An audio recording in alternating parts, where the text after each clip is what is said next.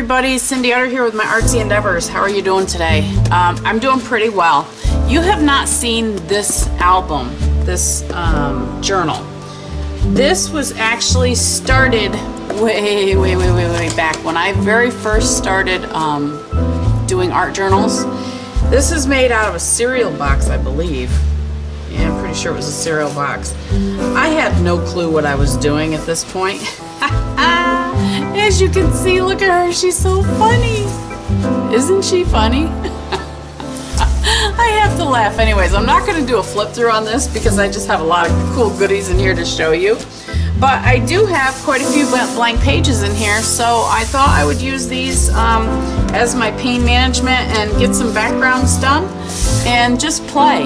So I thought I'd bring you along for the ride. I hope you guys enjoy, and we'll be back at the end.